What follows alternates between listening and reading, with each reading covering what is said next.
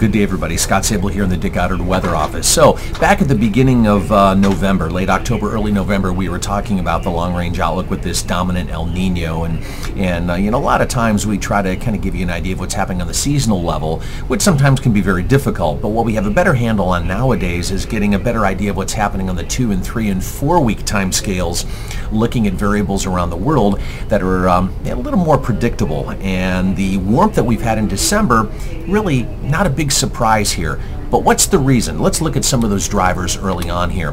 What we're looking at is this, and this is just one of many of them. The first one is this huge ridge of high pressure which developed over the Kara Sea, and it's now right over Siberia, and it's been not only strong, but it's been driving temperatures down well below normal across central Siberia, like 30, 40, 50 below zero. Not every day, but the cold has been pretty substantial. On the southern edge of this, in central China, the temperatures have been in the 60s. So in essence, we have a 100+ degree temperature difference north to south across Asia. And what that's done as it continues to just kind of sit there and be fairly persistent, is it's created this extremely powerful west to east northern Pacific jet stream, and you couple that with persistent low pressure over the northern Pacific and over Alaska.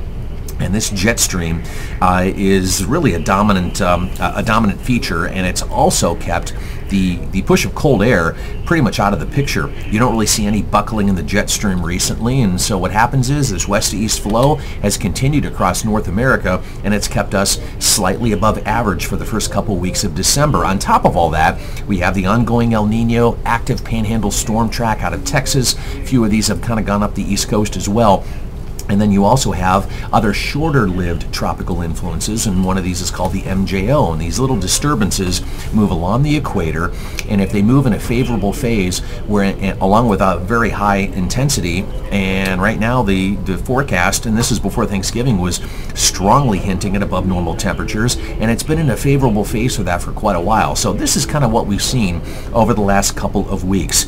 Now, that's been driving the pattern here. What are we looking at as we look down the road? Well, this pattern should continue probably for another week and a half. Again, it's December 14th as I'm talking about this, and even here in northern Ohio, the temperatures have been pretty warm. It's been the 6th warmest December on record so far through the first 12 days. The intrusions of cold have been brief, right? We get a day in the 30s, maybe 2 days, it backs off again. We'll have another one probably early next week, and that cold begins to back off again.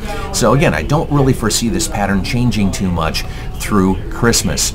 So the active panhandle storm track is still in the forecast now. We're going to be tracking one of these coming up early next week, and I think we'll have another one probably the weekend right around Christmas time.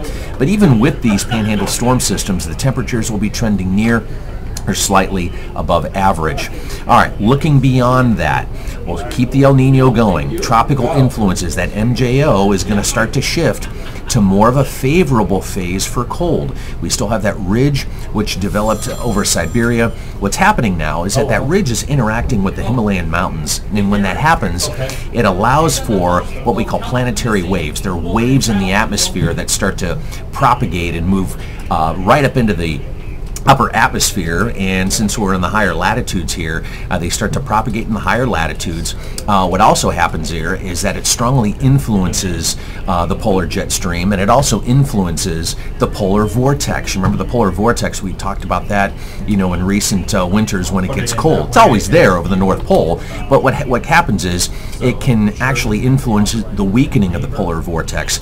So you get that influence with that ridge, it interacts with the Himalayan mountains, you get these waves that propagate into the top of the atmosphere.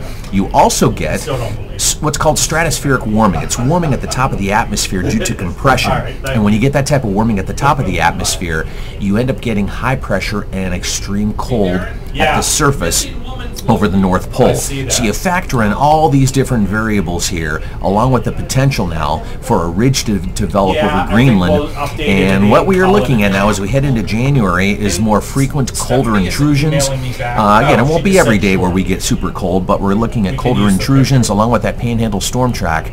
And all this, I think, is pointing to a more of an active January winter weather-wise across much of the middle of the country. Stay tuned. We'll know more about all those day-to-day details as we get closer.